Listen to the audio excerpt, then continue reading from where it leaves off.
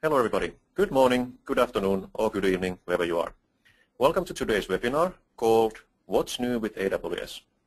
My name is Markku Lepisto. I'm a technology evangelist at Amazon Web Services working out of Singapore. In this webinar, we'll take a look at the new features and enhancements delivered over the past 6 months, so from March until today. This webinar is 201 level, so we assume that you have some familiarity with the AWS services and products. But we are not going to deep dive into any of the services or topics. Instead, we will highlight some of the most recent updates. Here we have a couple of housekeeping things. I will try to run the presentation about 50 minutes or so. But while I'm presenting, we have the online questions and answers. There's a chat window. Please post your questions, and our solution architects and my colleagues will help answer some of your questions while I'm presenting. Then at the end of the presentation, we have a common Q&A session where I will try to answer some more questions. And those questions that we don't have time to get to, we will contact you offline then. And then a big reminder, please fill in the survey at the end of the webinar and you will get $25 worth of AWS credits. Now, let's start the webinar with a poll. I'd like to see how you prefer to manage your systems on AWS.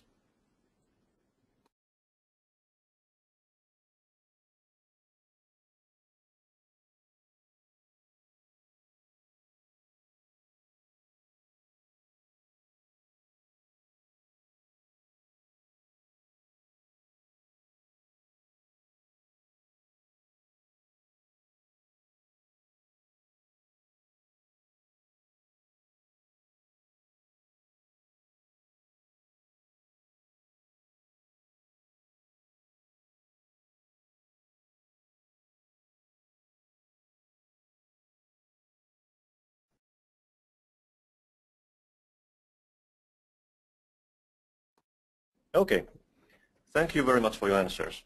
So here you can see the poll results, and it looks like you prefer to use the AWS Management Web Console for managing your assets and services on AWS. And the second one is that you prefer to write code against the AWS APIs. Thank you very much. Okay, let's go on with the show. So first, an overview. What is AWS? This is a simple view of the set of services that we offer. At the core are the building block utility services, compute, storage, and data. Then we surround these offerings with a range of supporting components like management tools, networking services, and application services.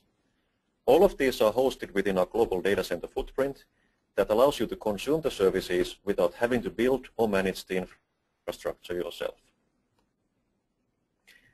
Then let's talk about innovation. Our pace of innovation at AWS is very quick. We have delivered over 100 new features, enhancements and services to date in 2013. Now let's take a look at some of these innovations we have delivered over the past half a year. We start with the global infrastructure.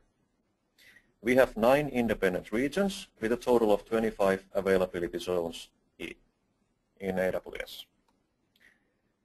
And then we have now 42 edge locations. The edge locations support our global DNS service Route 53 as well as our CloudFront CDN. Recently, we were excited to announce that Chennai and Mumbai in India and Seoul in South Korea were added to this list. This has helped our customers in or near those countries enjoy lower latencies and better user experience with content downloads. Now, let's move to the networking layer. Amazon Route 53 is a fast and fully managed DNS service. It lets you easily host your domain names and zones. Route 53 DNS servers will reply to your domain name queries with low latency and direct your customers to your service endpoints. For example, you can point them to your Elastic Load Balancers, CloudFront distributions, or S3 buckets. Because remember, you can also host static websites out of S3 if you wish. The first new feature here is the DNS failover. Now you can configure Route 53 to perform health checks of your website's availability, and in case your site has any issues, Route 53 can redirect your traffic to an alternate site. For example, it could be another copy of your primary system, or it could be the static S3 hosted website, which gives your customers access to at least static content while you fix your primary or dynamic system. For elastic load balancing endpoints, Route 53 evaluates the health of the load balancer itself, as well as the health of your applications running on EC2 behind the ELBs. If any part of the stack goes down, Route 53 detects the failure, routes traffic away from the load balancer, and directs it to another healthy ELB endpoint, for example. Route 53 DNS failover also supports EC2 endpoints as well as endpoints in your own data centers. Now here's an example of a CloudWatch health check graph of two different websites. You can see them in red and blue color here, monitored by Route 53. Note that these failures here of the websites were actually self-induced to get some nice graphs here other than a flat graph on the top. Now, let's take a look at the most common core utility computing service. We start with Elastic Compute Cloud, or EC2. There have been a lot of announcements for EC2 recently. Let's start with the price reductions. We've had several of those, including an up to 27% reduction for Linux reserved instance prices for standard M1, second generation standard M3, high memory M2, and high CPU C1 instance families. And now, the reserved instances also provide savings of up to 65% compared to on-demand prices. You should definitely look at using reserved instances, especially for your heavy utilization baseload. And one handy way to check if this would help you save costs is to leverage the AWS Trusted Advisor, and there's a free trial available of that. You can let it audit your system to optimize for costs and also availability, scalability, security, etc. aspects. We've also had an 80% price reduction for dedicated per region instances, an up to 37% price reduction for dedicated on-demand instances, and an up to 57% price reduction for dedicated reserved instances. Dedicated reserved instances also provide additional savings of up to 65% compared to on-demand pricing. So please take a look at reserved instances for your heavy utilization baseloads. Now, let's talk about VPC. VPC lets you create a virtual network of logically isolated EC2 instances and an optional VPN connection to your own data center. And remember, you can also combine that with Direct Connect if you want to bypass the internet and have your own dedicated connections to AWS. We wanted every one of our EC2 users to be able to benefit from the VPC enhancements with the advanced networking and other features available there. To enable that, now instances for new AWS customers and existing customers launching in new regions will be launched into what we call the EC2 VPC platform, or default VPC. Now what is that? Now you don't need to create a VPC beforehand anymore. You simply launch EC2 instances or provision services like Elastic Load Balancers or RDS databases like you would. And we will create a VPC for you at no extra charge. We will launch your resources into that VPC and by default assign EC2 instance that you provision there a public IP address. This option of allocating a default public IP address is also configurable. That's another new enhancement. So with default VPC, you can start taking advantage of VPC features like multiple IP addresses or ENIs, Elastic Network Interfaces, changing security group membership on the fly, and for example adding egress filters to your security groups. However, if you prefer to work in the classic EC2 model that you are used to, or your tools and scripts are using, the default VPC behavior is backwards compatible with EC2 Classic. So everything should work as before for your systems.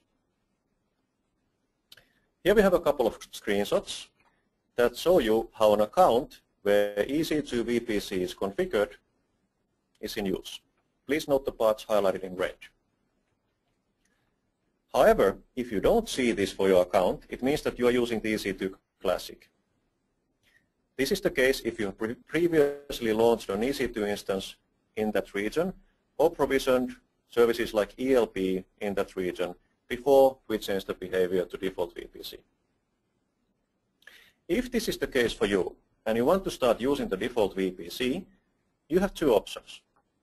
You can either create a new AWS account or you can pick a region that you haven't used yet.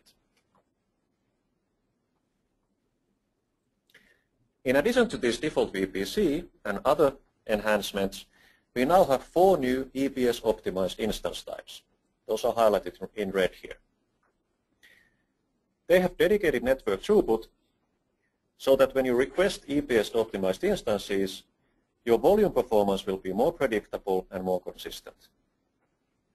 You can use them with standard and provisioned IOPS EBS volumes.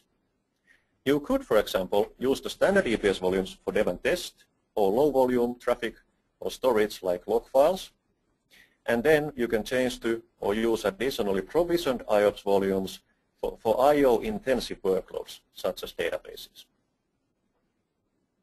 So basically, the thing to remember here is that EBS optimized instance types and provisioned IOPS EBS volumes go hand in hand. The recommendation is to use them together.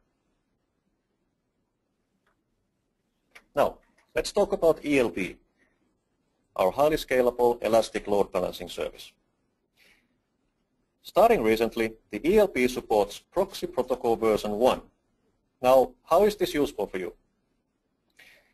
Until now, you were able to identify the client IP address using HTTP or HTTPS protocol with the X forwarded for header. However, if you were using TCP as your traffic type, so some protocol over TCP, this X forwarded for header is not available because it's only in HTTP and HTTPS. Now we've added support for proxy protocol, which means that the ELB simply adds a human readable header with the client's connection information like source IP address to the TCP data that ELB forwards to your server running in EC2.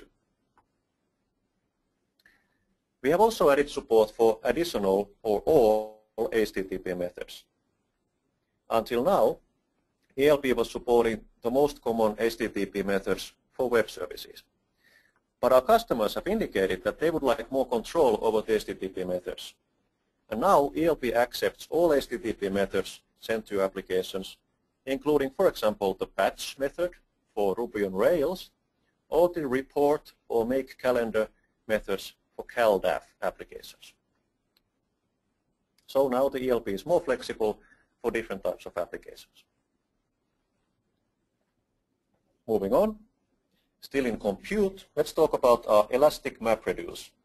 So it's a fully managed Elastic Hadoop and associated products cluster that lets you offload big data analytics running Hadoop job flows so that you don't have to manage the Hadoop, you don't have to configure it, install it, etc. You just execute job flows on top of it, leveraging it. The new announcements here are that we have joined forces with MapR. Until now, we had the M5 and M3 editions available, and the new feature is that you can also now choose the MapR M7 edition. This is very handy, enabling users to run basically 24/7 H-space applications in addition to the Hadoop ones. The MapR M7 architecture has several advantages, including instant recoveries from failures, consistently low latency, and full high availability. We've also added support for new versions of Hive and Pick, with many handy improvements in both. To learn more about those, please visit the EMR Developer Guide. Now, let's switch gears and move from computing to storage and CDN services. Here we have our EBS, the Elastic Block Store, allowing you to mount volumes to your EC2 instances. We have a couple of new features here. The incremental snapshot copy gives you the power to copy EBS snapshots across AWS regions. And now we made this snapshot copy much faster with the support for incremental copies. How it first works is that the first time you copy an EPS snapshot of a volume to another region, all of the data will be copied, obviously. But the subsequent copies, the second copy and the subsequent copies after that will be incremental. So we know which blocks of data have changed on the volume, and we will only transfer the changed blocks. And based on our findings, we expect to see up to 50 times speedups, so 50x speedups for the incremental copies of your snapshots. And very handily, the AMI copy feature leverages this. So now you have a really nice and easy way of replicating your custom AMIs between AWS regions. And this replication is significantly faster thanks to the incremental copy. This is a handy way to have a fast and reliable and repeatable way to replicate your application building blocks across multiple regions. We've also increased the provisioned IOPS maximum to 4,000 IO operations per second. And the maximum volume size is 1 terabyte. Provisioned IOPS is designed to deliver predictable high-performance IO for really IO-intensive workloads like databases or some enterprise applications. And remember, the recommendation is to use EBS-optimized instance types together with provisioned IOPS. Then, S3, Amazon Simple Storage Service. Good news for all the S3 users. Now we have reduced S3 request prices in all 9 of our regions. We have lowered the prices for GET requests by 60% and the prices for put, list, copy and post requests by 50%. And we are super happy to pass along these savings to you as we continue to drive down our costs. And then, how do you get your data to S3? Well, one option is to use the storage gateway. The AWS Storage Gateway lets you marry your existing on-premise storage systems with the AWS Cloud for backups, department file share, or disaster recovery, for example. And now the addition is that we've added support for running the gateway appliance or virtual machine on Microsoft's Hyper-V environments. So now you can use either the Hyper-V virtualization or VMware ESXi to run the storage gateway appliance. Or you can run the storage gateway appliance on EC2 itself. And the 2 services that it provides are gateway cached volumes and gateway stored volumes. Please refer to the product pages on awsamazon.com for more information.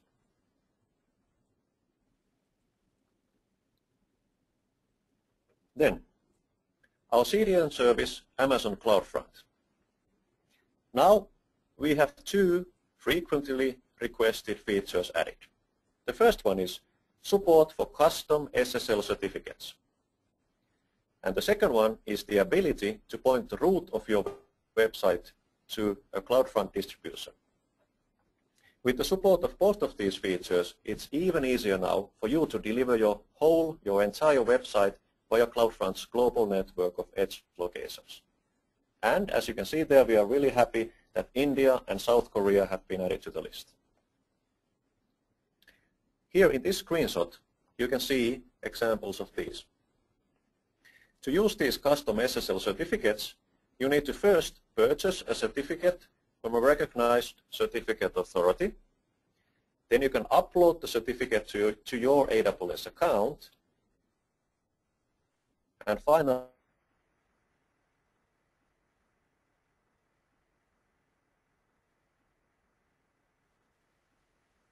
you need to map. Note that that's because they require dedicated IP addresses in each of the regions where you want to do this. The pricing is prorated for each hour of usage. If you want to learn more about the pricing, please see the CloudFront pricing pages. On this particular screenshot, you can see CloudFront hosting a root domain. So if you look at the top red circle there, you can see that there's a domain summit.cloudfront.demo, cloudfrontdemo.com hosted, but also the main domain, cloudfrontdemo.com.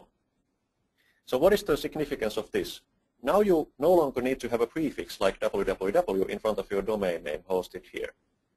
So if your users just type in yourdomainname.com without, for example, www, you can now direct them straight to your website. And you don't have to use redirects anymore to achieve this. We've achieved this by allowing you to configure an alias or a record that maps the apex or root of your domain in Route 53 to your CloudFront distribution, or, for example, to your Elastic Load Balancer.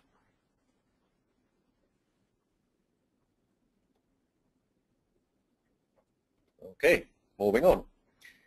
Let's move to the next core utility layer, which is the data layer.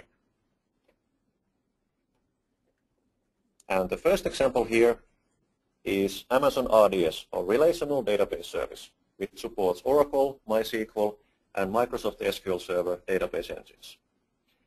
Recently, we were really excited to announce that RDS is now generally available. And with strong customer adoption across multiple market segments and numerous new features, a lot of operational experience behind us, we also have a service level agreement, or SLA, available now, with 99.95% availability for multi-AZ database instances on a monthly basis. The SLA is available for RDS for MySQL and Oracle engines because both of these engines support the multi-AZ deployments. We've also increased the vertical scale-up maximums to 30,000 IOPS for the database instance and 3 terabytes of storage. This is applicable for both MySQL and Oracle database types. Then a couple of other points I'd like to make. We have major version upgrade to MySQL 5.5. So you can upgrade from an earlier version by modifying your database and changing the version to 5.5. The best practice to do this is to create a snapshot of your RDS, make a new instance from the snapshot, modify that copy, and upgrade it to 5.5, and then test your applications against that. And then if everything is fine, you would like to repeat this for your production database. We've also added support for MySQL 5.6, and in the near future, we will be supporting also then major version upgrade to this. I'd like to highlight especially one of the new features available in MySQL 5.6, which is called binary log access. Now you can download and stream binary logs through the native MySQL binlog tool. This is really handy and useful for many purposes, like syncing data with an on-premise deployment, audit logging, maybe making analytics, and debugging for replication errors. And for troubleshooting, we now have a really handy way for you to view the log files produced by the database engines, either as a certain point in time, snapshot if you will, or not snapshot view. You can view the logs, you can watch them for real-time updates, or you can download the log files. The downloads can be achieved using the RDS download db log file command. Viewing and watching is also available on the web console. Then, to complement the RDS managed SQL databases, many people use the Elastic Cache service in front. Elastic Cache is a Memcached compatible caching layer that can help you offload frequently requested data from your backend databases. It can help you reduce the load on your database and other servers. And the announcements here are that it's available in Sydney region for our friends and customers down under. We have enhanced cache nodes M3 available in all the regions except Gulf Cloud. And we've also reduced the prices in US West and South America regions. So that's Elastic Cache. Moving on to our DynamoDB. DynamoDB is our provision throughput NoSQL database. It's super fast, it has predictable sub 10 millisecond performance, and it's fully distributed, fault tolerant, and it's zero maintenance. We have a lot of announcements here. We've fine-tuned our storage and our processing model. We've optimized our replication pipeline and taken advantage of our scale to drive down the hardware costs. As a result, we've been really happy to be able to reduce the prices for provision throughput capacity for reads and writes. by 35% and index storage by 75% in all the AWS regions. Furthermore, if you are able to predict your need for DynamoDB read and write throughput in the AWS regions that you use, you can now save even more with the new reserved capacity pricing model.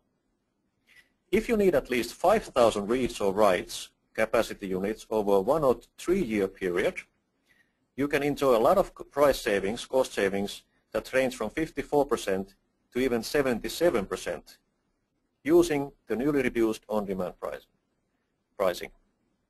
The net reduction of these price reductions with respect to the original pricing is up to 85% lower costs.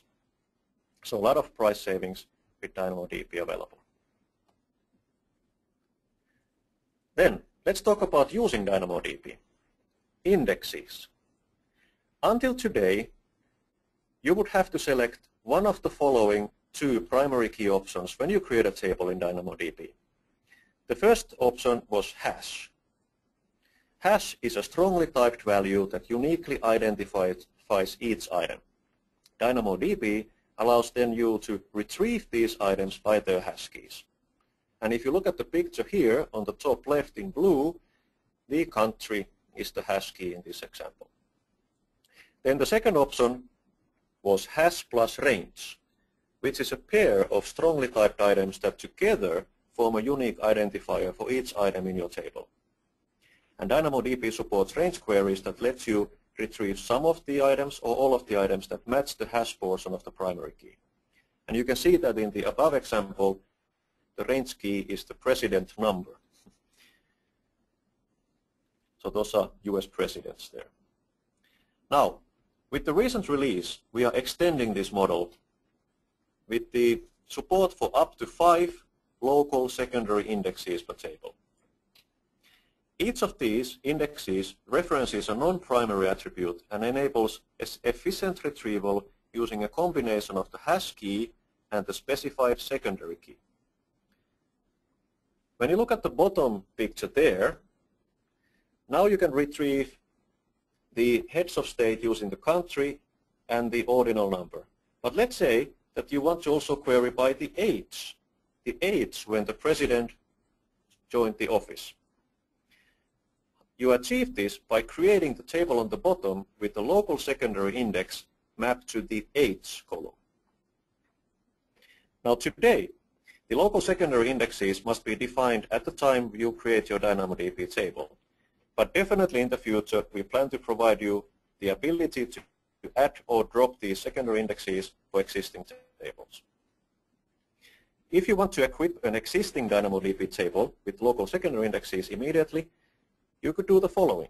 You could export the data from your existing table using Elastic MapReduce and import it to a new table that you have created with local secondary indexes. We have information on the AWS Amazon.com website that show examples of using EMR to achieve this.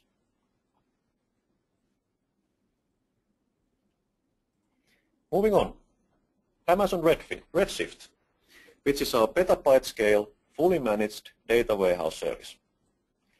Now, you can load multi-byte UTF-8 characters up to 4 bytes long into a varchar field. This allows you to load a wide range of characters into Redshift. We've also simplified the data loading with support for scientific notations, automatic detection of date and time formats, and other improvements. Also, now you can share manual snapshots with up to 20 other AWS accounts. This is handy when you might want to migrate a cluster from a test account, for example, to a production account. The account under which the snapshot was created owns the snapshot, and that one controls of allowing and revoking access to the snapshot. The recipient account to which you allow access can only restore a new cluster from this snapshot. We have also a lot of other enhancements and features available, so please refer to the Redshift pages at aws.amazon.com for more information.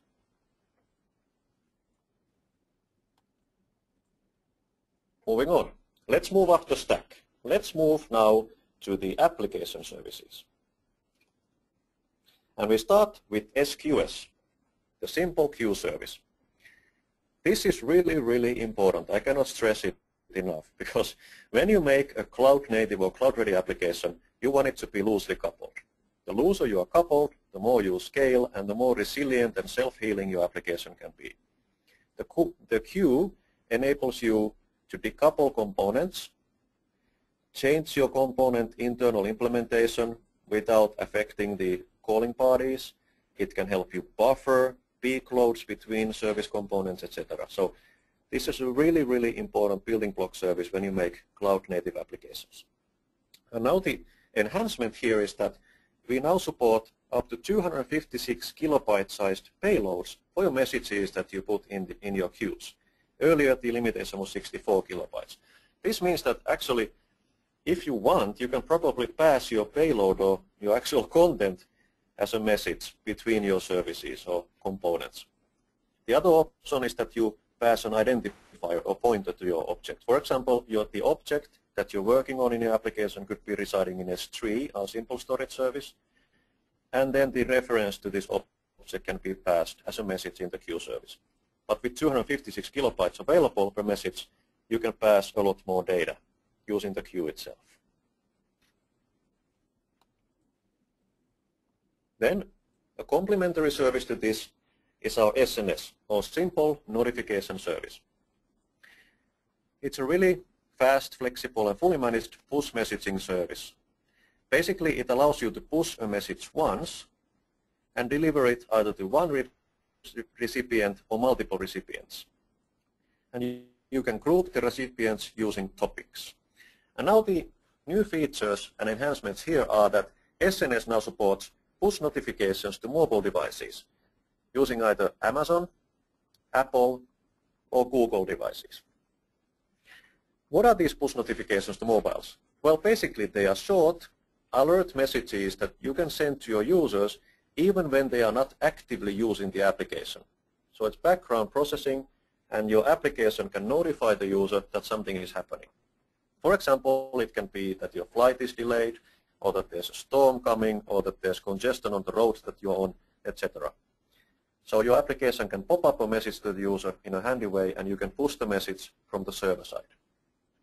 This experience is similar to SMS, but it costs a lot less because it uses Wi-Fi or cellular data for this message transmission. Well, this is all nice, but implementing push notifications can be really tricky, especially when you have multiple target platforms like iOS, Android, and Kindle Fire. So our customers tell us that this is exactly the kind of undifferentiated heavy lifting that they would like us to solve on their behalf.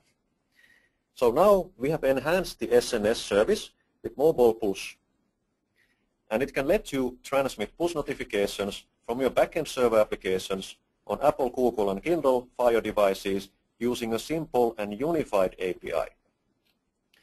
You can send messages to an individual device with direct addressing, or to every device that is subscribed to a particular topic. Basically, this is then broadcast mode. And it also now supports up to 256 kilobytes payloads, like SQS.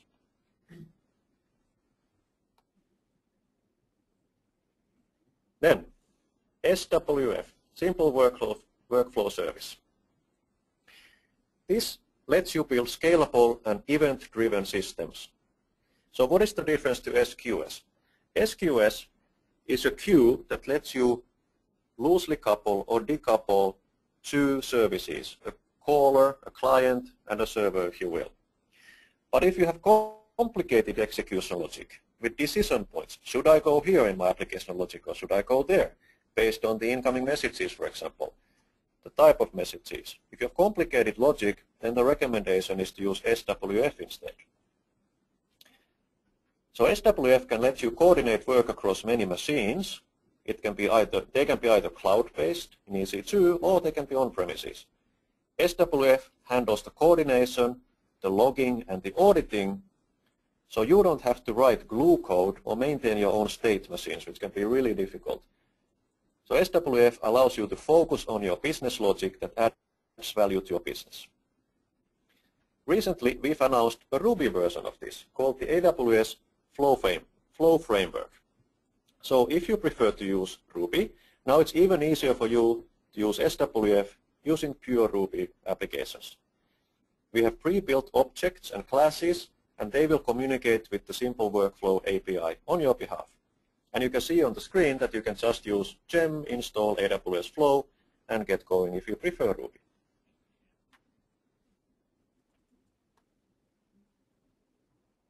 Moving on. Elastic Transcoder. Obviously, video is getting more and more popular. People are shooting a lot of videos on their mobile devices. And you would like to distribute this content, but you need to modify it to suit different devices. Something like an iPad with a Retina screen, Kindle Fire, Android, small, large screens. The users get a much better user experience if the content is optimized for their screen sizes.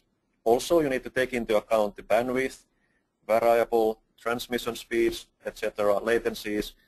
So it's not enough to have just one format of your source video. That's not giving optimal performance to different users. That's why it's really handy for you to use the Elastic Transcoder to offload this video transcoding to a service. And what are the new features and enhancements here? Well, first of all, now Elastic Transcoder supports the Apple HTTP live streaming, or HSL. This means that it can create pre-segmented files and playlists for compatible players on iOS and Android devices that include also set-top boxes and web browsers. So that is a very popular way of transmitting video with modern devices. Also, we support now WebM outputs, which includes VP8 video and Vorbis audio for playback in browsers like Firefox. Basically, client types that don't support natively H.264 and AAC audio. We have also now support for MPEG-2 transport streams. They are commonly used in broadcast systems. And very handily, based on customer requests, we have enhanced Elastic Transcoder. Now you can have multiple outputs per job. So you can just specify that I want HSL, I want MPEG-2, I want WebM, etc., etc. And from one source video with one job, you can get these multiple outputs. And where do they go? Well, they go to S3. And we have also enhanced the S3 output options. So for example, you can set the access permissions, etc. directly from the Elastic Transcoder jobs. You don't need to modify them after the job finishes anymore. We have also automatic bitrate optimization. So the service will detect if you want, based on the incoming video file, what is the optimal bitrate for this particular output type. And we support watermarking, so you can have up to 4 still images, and you can configure in different ways how this still image is then overlaid on top of the video. For example, as your company logo.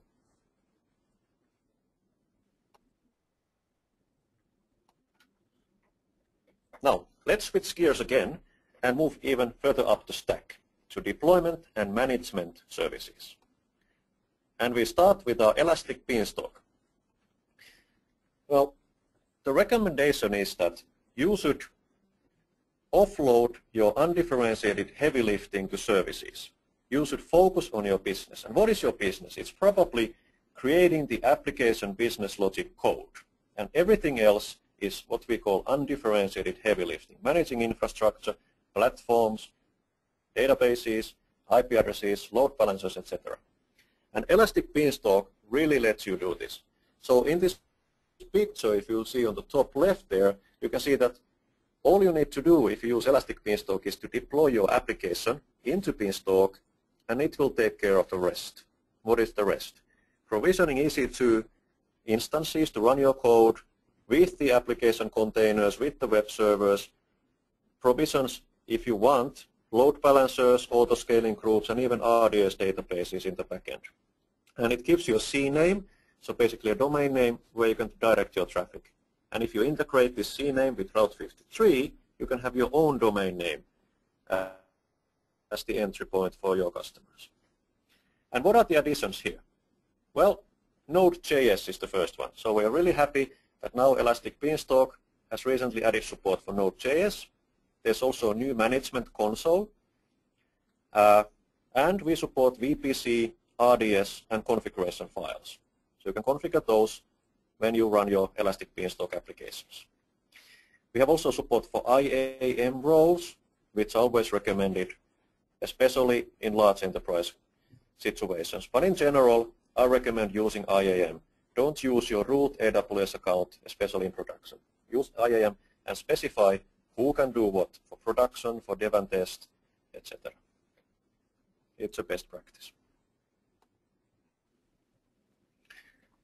Another way of provisioning and managing your resources on AWS is to use CloudFormation.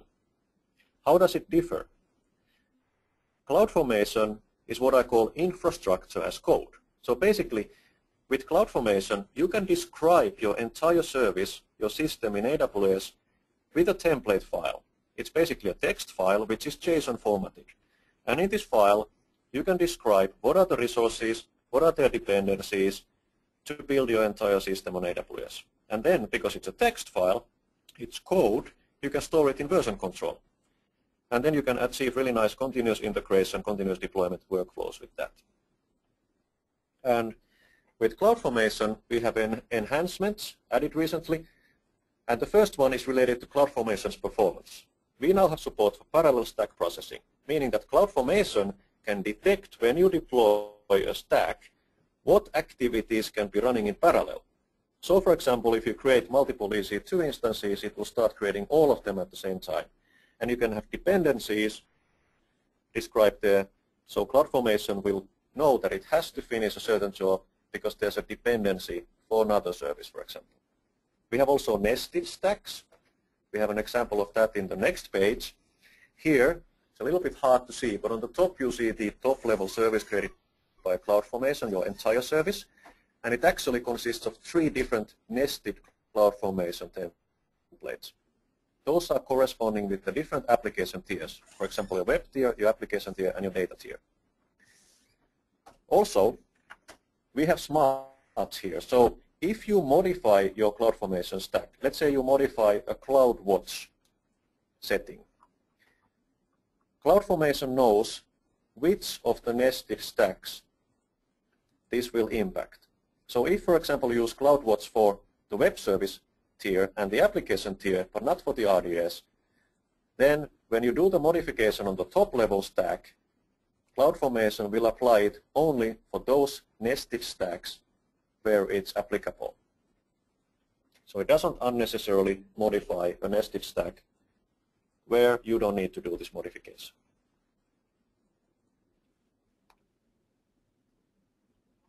However, excuse me, some people prefer to manage their resources in AWS using a nice web GUI. And for that, we have the OpsWorks service. OpsWorks is a DevOps-oriented application management service for end-to-end, flexible and automated management for operational control. It uses a stack-based approach to build your services on AWS. And we have a lot of enhancements here. First of all, you can now have your custom AMIs, so OpsWorks can deploy instances based on your custom AMIs. It supports now Chef 11 for orchestration, version 11, supports ELB, monitoring, and several more instance types.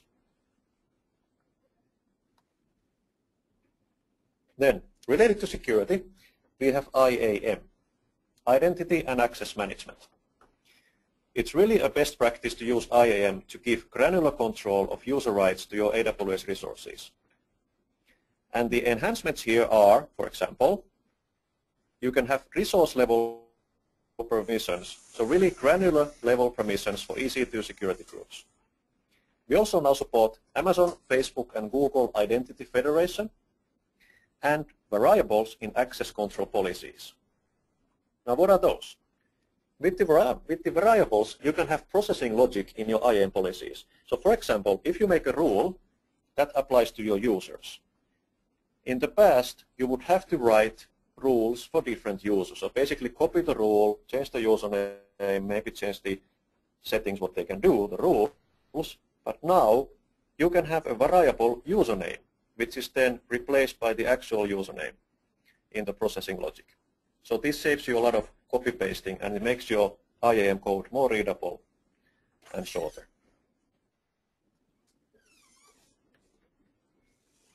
Continuing on the security front, we have a completely new service. It's called Cloud HSM. Now what is Cloud HSM? Cloud HSM is a hardware-based key storage for regulatory compliance. It's short for Hardware Security Module. It's actually a piece of hardware. It's a dedicated appliance that provides secure key storage and a set of cryptographic operations within a tamper-resistant enclosure. What does it do? You can store your keys within HSM and use these keys to encrypt and decrypt your data while keeping the keys themselves safe and sound and fully under your control. If you use Cloud HSM, you are the only one with access to the keys stored in this appliance. For more information on this obviously rich feature set, please visit the Cloud HSM pages at aws.amazon.com.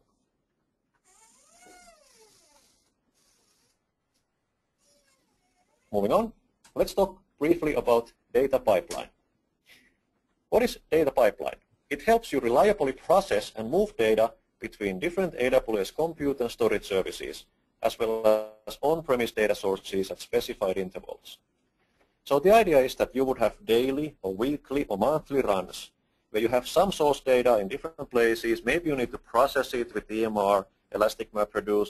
Maybe you want to dump it in Redshift for business intelligence, data warehousing, etc. to get your analytics out. So data pipeline is a really easy way to let you manage this. And now we have a new multi-region support. Now you can create a pipeline that includes resources like EC2 instances, Elastic MapReduce clusters in multiple AWS regions. For example, you can have a pipeline that launches an EMR cluster in Dublin, in our EU West region, and transfers the output to an S3 bucket in Tokyo in Japan for subsequent processing by an EC2 instance. Or if your data is in Singapore, you can locate your resources in the same region as your data to minimize the latency. And it also supports different new instance types.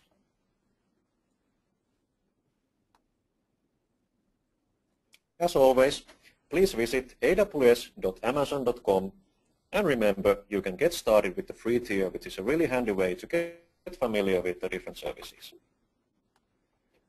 Okay, that was the webinar, the main content. Now what? Now you may be wondering, now what? I recommend you to revisit your architecture. So based on this and the additional information on our website, take a look at your architecture. Leverage these new enhancements and features and optimize your system for cost, for high availability, etc. And then you can have success. Thank you. I'm Markku Lepisto, Technology Evangelist at AWS APAC, working out of Singapore. And as a reminder, our reInvent conference is coming up soon in Las Vegas in November. You can register now at the AWS.Amazon.com website. I really recommend attending reInvent if you can. It's a super conference with amazing presenters and content with multiple different tracks. Hope to see you there.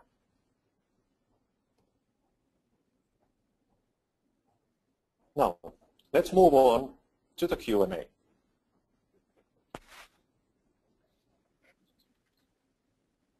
Hang on a second.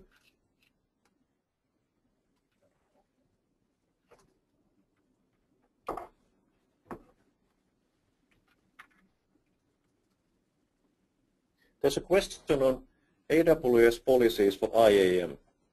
Well, IAM is a really complicated topic, so I recommend that you actually visit the IAM specific website and documentation on aws.amazon.com. But in short, what is the difference? So if you don't use IAM, it means that you will be using your root AWS account for all the activities. And this is not a good idea. Because then, especially if you have a larger organization, everybody has to basically use your root account access to all of your AWS resources. So the recommendation is to use identity and access management, and also, by the way, multi-factor authentication if you want additional security. And with IAM, you can then specify, for example, groups of users. You have developers, you maybe have testers, you maybe have ops people, operational people, and they can do different things. So some of your user groups can launch, for example, dev test environments, but they cannot touch production systems. Operations people can operate, manage the production systems, but maybe they cannot do something else. So IAM is a highly recommended way of managing your resources in a secure manner.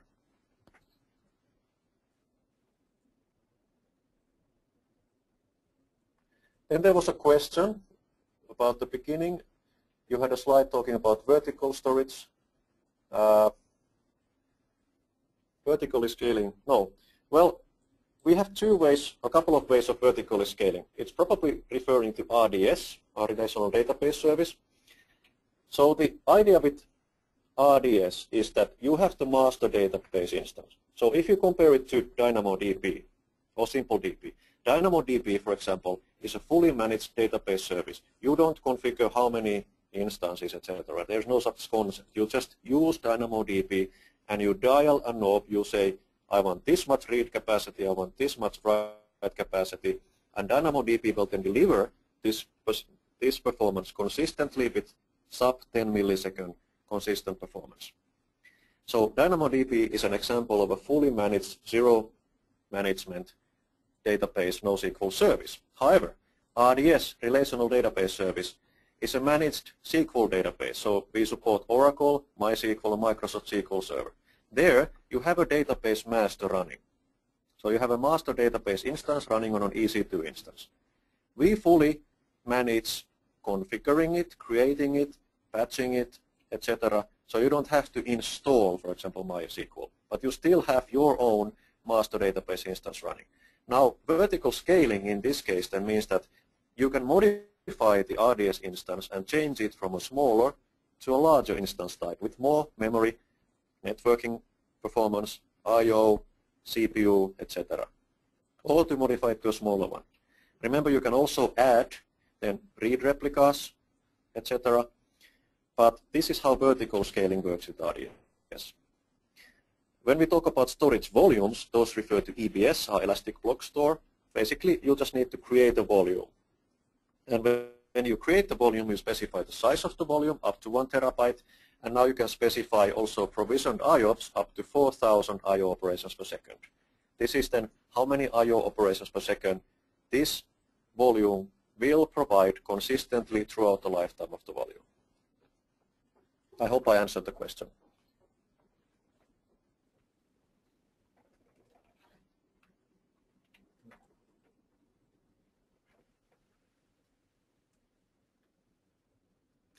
Then there's a question, what are the best practices for EC2 and S3 integration? Well, there are many ways. There is no easy way to answer this. Basically, there are two different services. EC2 is where you run your virtual machine instances, and S3 is a super durable. Remember, S3 provides 11 nines of durability for the content that you store there. Now, obviously, you should leverage S3 in your application. So EBS is for block level access, where you have a file system, or for example, the database backend. S3 is where you store objects. They can be, for example, video files. They can be packages, whatever. How would you access those? Well, what happens is that you can store content first in or objects in S3. You can store them in multiple ways. We talked about the storage gateway today. You can use different methods of uploading your objects to S3. And then you get a reference. You get a pointer to this object. And then your EC2 applications running on EC2 instances are probably then looking at these S3 object pointers, fetching the object from S3, so downloading them, and then working on them, and maybe putting them back as modified objects. And I would use the SQS, Simple Queue Service, to decouple these application components where possible.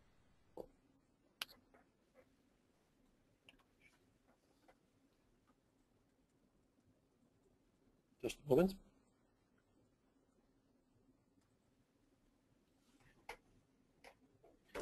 Let's identify another question.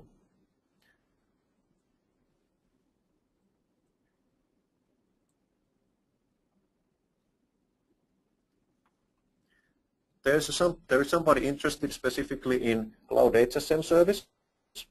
So if you are interested, please contact us at AWS, and there is also a trial possibility if you are interested. But please contact your AWS representative or let us know, and we will get back to you. What are the best practices to use EC2 and VPC? That's another question. Now that is a complicated question now, because now with the recent addition of default VPC, basically all the new accounts that are created are by default VPC. They behave like classic EC2, but actually they are VPC enabled. So why is this? We want the VPC enhancements and improvements over classic EC2 to be available easily to our new customers. So what is the difference? With VPC, you have much more granular control of security, networking interfaces, etc. I recommend that you study VPC in the AWS website for more information. And remember, a quite common best practice is to combine VPC with Direct Connect. That's something else that you may want to consider. There's a question on Elastic Beanstalk and VPC, and now Elastic Beanstalk supports VPC. Yes, so you can run your Elastic Beanstalk applications or systems within VPC.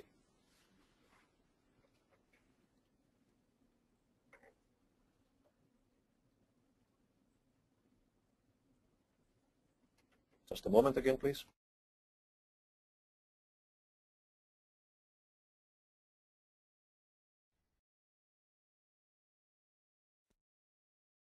There's a question on S3, whether it's security enabled. Well, yes, you can have encryption of your objects in S3. And remember that a lot of the security then can be managed through IAM, Identity and Access Management. There are several ways in S3 to control access control policies and rules to your objects, to your buckets, and to the users accessing these content. So yes, you can make it a highly secure object storage for yourself. Then there's a question, how is the session handling done in a web application hosted on Amazon Cloud which is spread across multiple instances? Well, the best practice here that I recommend is to use two services in combination, ELB or Elastic Load Balancing and Autoscaling groups. So basically, what you need then is that you need your AMI, your Amazon Machine Image, and when you spin up instances from this AMI, you get your application stack running, right? How would ELB and autoscaling help? Well, you want your website or your service to respond to traffic spikes. So first of all, you would create an autoscaling group, and in an autoscaling group you define what are the rules. So when do I actually scale out? When do I add more instances of this application tier to meet the increasing demand? And vice versa, when do I save cost and remove instances when I don't need so many when the traffic goes down? This is what autoscaling lets you do. Basically, it integrates with CloudWatch.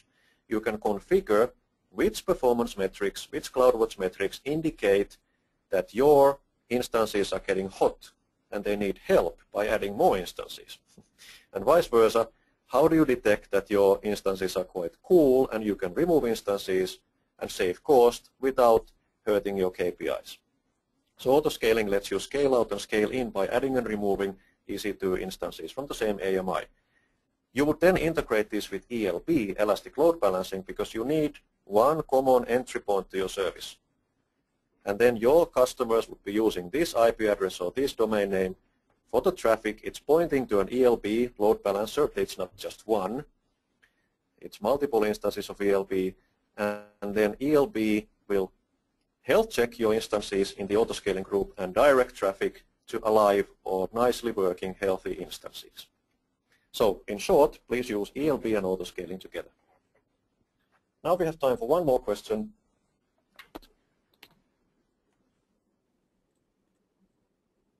Can anyone make a presentation for enterprise disaster recovery and data backups? What is the advantage over the traditional DR site?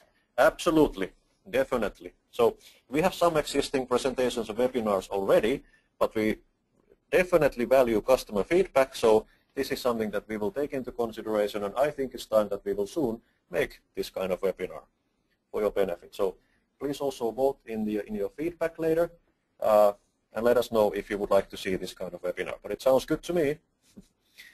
Now, it's time to finish. And as the last slide, just a reminder, at the end of the webinar, please complete the survey.